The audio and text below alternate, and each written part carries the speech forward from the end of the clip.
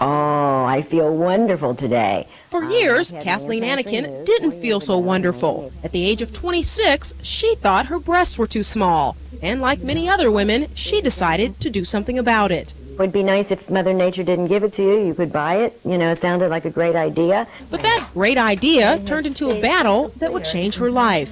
They were way too large. They were ridiculously large. I woke up with larger implants, and that is when I got the migration of one of the implants into my armpit.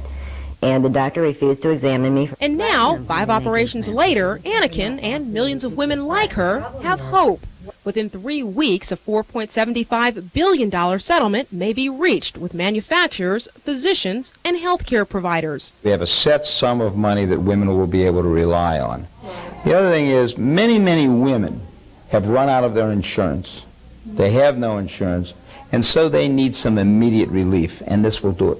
So who qualifies for a share in all this money? Well, it's really quite simple. Any woman, anywhere, with a breast implant. But what makes this settlement truly unique is that if a woman collects, say, a year from now, and then gets sick down the road, she can go back to the settlement fund.